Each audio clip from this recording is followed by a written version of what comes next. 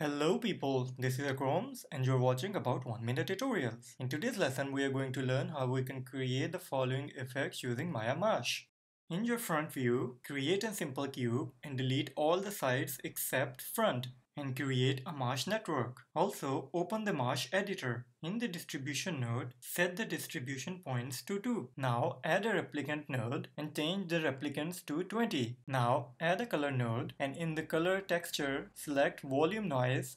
Change the color of color gain any color you like. Select your volume noise from your viewport and scale accordingly and hide it. Now add a strength node and create a new fall-off object. Double-click the fall-off object and change the shape to cube. Move your fall-off object until you see your plane and scale it up accordingly and reduce the inner zone to 0. Select Mesh 1 replicator node and change the offset position Z value to around 10 and set a keyframe. On 1/20th frame, set another keyframe of 11. Now select your color node and change all those 4 attributes until you're happy with your combinations. Now select your mesh node and create a new replicator. Type 10 in replicants and offset position Z type 0 and type 1.1 in X. Create another replicant and type 0 in position Z and 1.1 in position Y and 10 in replicants. Move the newly created replicants below the color node. Now select the strength fall-off node from the outliner and scale it until you are happy with your results. Now open graph editor and click mesh node from the outliner. Select all your keyframes and click linear and hit play.